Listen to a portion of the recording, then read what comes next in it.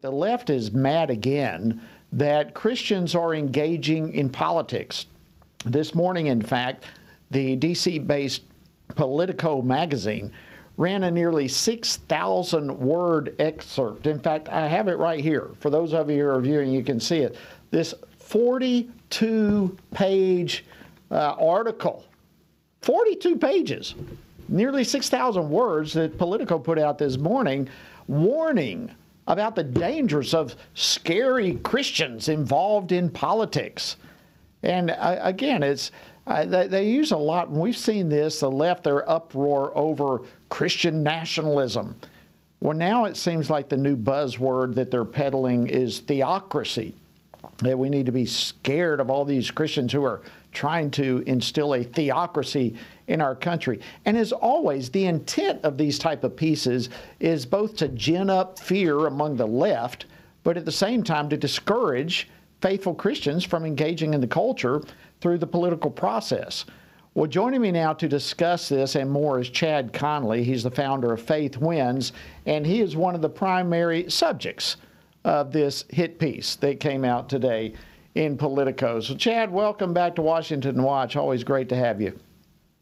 Hey, Jody, great to see you, brother. I appreciate you. And, man, it ain't quite nothing like waking up and having Drudge Report and Politico calling you bad names. You know what I mean? Yeah, I know exactly what you mean. I've had them call me bad names so many times I can't count. But to be honest with you, you win getting 42 pages. I'm just stunned at the length of this thing, and you were one of the primary targets in this. And I guess in reality, Chad, we don't need to dwell too much on the specific Politico piece today, but rather the bigger picture of what the left attempts to do within their framework that they have right now of Christian nationalism and what they now are seemingly moving towards theocracy. Give us your picture, your take on all of this.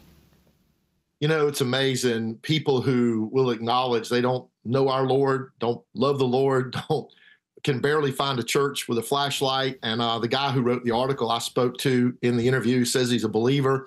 And I asked him if he spent quite as much time chasing down the liberal churches that had always told people exactly how to vote, and we don't, we never have, or if they chased down the churches who are busy hanging BLM or pride flags off the side of it as they did chasing down people who are just trying to teach Christians to be biblical Christians.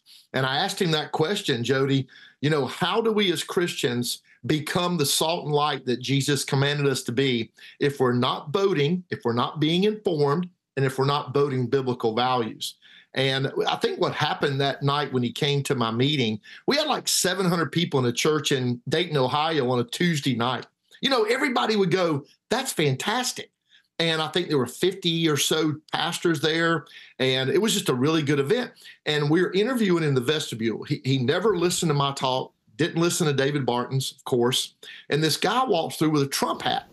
And one guy out of 750 people, he says, see, doesn't that bother you that you're contributing to the division that is in America?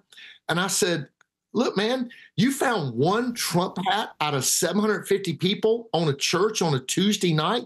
I said, I saw a Packers hat a little bit ago, too. We're in Ohio. Isn't that blasphemous to be wearing a Green Bay Packers hat? And so I think the bigger picture here is exactly what you said, what Tony's been talking about. This is all meant to be a diversion and to make Christians put their heads down. Well, I got to tell you, I'm not discouraged. I'm encouraged. I think when you're over the target, that's when the flak comes. They start firing at you. And we're clearly over the target because I believe there's an awakening going on among God's people, Jody, that has, I believe it's the best awakening you've seen in a long time. And our buddy David Barton even feels like there's a spiritual awakening going on. Christians everywhere are saying, I've got to be involved. I've got to be informed. Absolutely. And it is in the midst of this effectiveness that light, the light of the gospel and the truth of God's word has, when it starts making an impact, these people don't know how to deal with it. Their only response is attack, attack, attack. And that's one thing I love about you, Chad. You refuse to surrender to that. You refuse to wave a white flag, just as we here at FRC as well. We're just not going to wave a white flag at this. Salt and light, by virtue of the entire discussion and teaching of Jesus, is impossible without being engaged. We have to engage this thing, and now more than ever. Let me ask you this. The left, and I brought this up a while ago, but I want to specifically get your reaction to this. The left repeatedly has actually failed, I believe, to define what they mean by Christian nationalism. I know I got hit on the media one time in Congress, and they were asking me about this, and I asked them to define it, and I said, what do you mean by that? And, of course, they stumbled all over themselves and couldn't get there. They repeatedly failed to give a definition of Christian nationalism. They seem now to be shifting to the word theocracy. Is this are you hearing more of this? Is this their new scare term, if you will? Yeah, I think so too. And I've taken the same tack you have, Jody. I always turn around and say, what do you mean by that? Can you define that for me? Because they can't. And I tell them, look, I'm trying to get people to be biblical Christians, and we ought to be biblical Americans. And, you know, Jesus, when he says to be salt and light, Jody, he says, if you're not going to be salt and light, you are worth nothing, good for nothing, to be thrown in the street and trodden before the feet of men. I love your track and how you handle that. That's what I do, is ask them a question. And when you turn that back on them, they don't know how to define it. And, you know, the whole argument about a theocracy, nobody I've ever been around, ever, in any of the Christian space, leadership, the discussions about God's role in America, nobody ever talks about this is the only way. But the fact of the matter is, God's role in America is irreplaceable. We wouldn't have religious liberty. We wouldn't have the freedoms. You know, what God's role did in our nation was to create the freest, most successful nation in the history of mankind, where more people can go from where they are to where they want to be based on their effort, their work, their desire, their will to win, if you will. And so God's role in America has set us apart to make us an exceptional nation. And the fact is, they have to call names because they don't know how to deal with that. They don't want to be in the competition, and they want to push us down by calling names. Man, I love debating liberals, because as soon as you start debating them, they'll call you names. And my pat answer is, goodness gracious, I knew that I would win this on the facts and on the truth and in the public arena. I didn't know you'd give up so quick and start calling names. Is that really all you have? And so my take on it is always to turn it on them and to let them know they don't even know what they're defining. Can you at least tell me what you're talking about? And they really don't. Newt Gingrich told me something one time, Jody, a fellow Georgian of yours. He said, you know, Chad, the media is lazy, and they'll find a story. They don't have to dig. They don't have to research. They'll repeat a story and cite that story as their proof. And then they'll say, well, you know, this guy wrote about it, and they don't even know if that guy did the study. And I just don't think 99,000 out of 999,001 could tell you why in the world this is being used except to discourage Christians. Absolutely. Well, I don't know if you were able to see it earlier in the program. We had Congressman Andy Harris from Maryland on with us, and rather jokingly, but I mentioned that you were going to be on the program a little bit later on, and I said, Andy, you've been here in Washington for a good long while. Is there any indication or any movement whatsoever that would make anyone believe that Washington, D.C. is about to become a theocracy? And, of course, he chuckled and said, no, that's not about to happen. And yet that is the false narrative, and they use it to create fear. So the left seems to be trying to establish some sort of false dichotomy, if you will, between being a Christian and being a citizen. In fact, I remember this vividly in 2017. In fact, we have a clip here. I want to pull this up. Clip 3, if you guys will prepare this for you. And I'd like to get your reaction to this. This is how the left feels about Christians believing what they say they actually believe. Let's play clip 3. And you think your statement that you put into that publication, they do not know God because they've rejected Jesus Christ the Son and they stand condemned, do you think that's respectful of other religions? Senator, I wrote a post based on being a Christian and attending a Christian school that has a statement of faith that speaks clearly with regard to the centrality of Jesus Christ in salvation. I would simply say, Mr. Chairman, that this nominee is really not someone who is what this country is supposed to be about. I remember that vividly, Russ Vought, and that was not all that Bernie Sanders said. It got worse than that. I'm sure you remember it as well, Chad. Give me your reactions to that.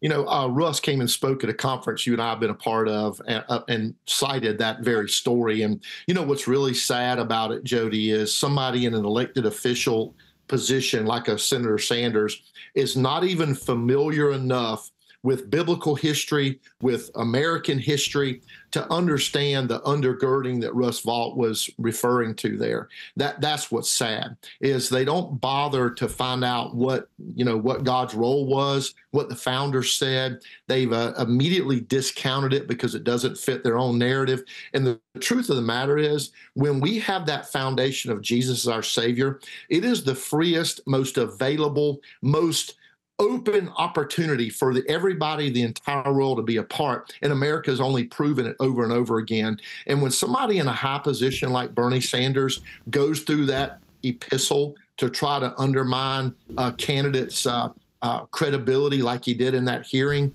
it really tells you it's an indictment on Sanders, not on Russ Vought.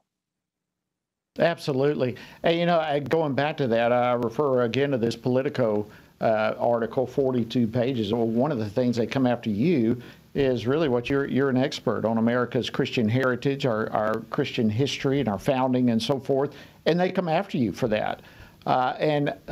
You know, you've always been outspoken about our nation's Christian founding and history, but the left insists to go against truth and try to paint a picture of America as evil or whatever. Why do they do this? You know, it's so sad. And the real thing, when you look at like a David Barton that spent 40 years collecting factual documentation, they own 160,000 pieces of American documentation, original sourcing, 120,000 before 1812. I think they do it because they so hate the idea of freedom. They believe that they're elites. They're smarter than you and I. You know, you peons need to sit in the corner. We'll tell you what to think. We'll tell you what your opinion is. They don't like the idea of freedom. They believe that they've cornered wisdom. We know the beginning of wisdom is the fear of the Lord. Fear of the Lord is the beginning of wisdom. And so, Jody, you and I know from biblical truth, you don't even get wisdom. You can have knowledge, but you don't get wisdom without the fear of the Lord. So these people don't even have that foundational aspect of the fear of the Lord that gets them to the level of wisdom. So they're going to use their knowledge, you know, as we make a joke in South Carolina, the PhDs piled high and deep, is they'll pile all their knowledge high and deep with here's what we know. And they feel enlightened and they feel like we've got this special bit of knowledge. It's not unlike the New Age movements, the Gnostics, the atheists of way back when, trying to discount the truth of the Bible when you and I know the Bible's been nothing but proven over and over and over again. I've been to Israel, bless those people's hearts. I pray for them daily. You know, Tony and I did that show here in South Carolina about Israel. Been there twice in the last 16 months. But the truth of the Bible comes out when you go to Israel, and archaeologists only confirm the truth of the Bible. They don't deny it, and they don't find things that diminish it. They find things that prove it out. And so, look, for me and my house, we're going to serve the Lord. We're imperfect people. We're not perfect either, but we're saved and we're forgiven. And I believe that a man hung on a tree for me and for you, and that God became a flesh and bone, and he came here and walked the earth and lived a sinless life and took away the sins of the world. And I believe that's the most open opportunity in the history of mankind. And I believe the only reason people would discount that and diminish it and deny it is they can't accept the truth of it, because it's just so simple. Absolutely. Chad Connelly from Faith Wins, always an honor to speak with you, my brother. God bless you. Keep the torch ablaze, and thank you for joining us on Washington Watch. Hey, honor's mine. I'll see you soon in D.C. God bless you. Merry Christmas, Jody. God bless you. Thank you.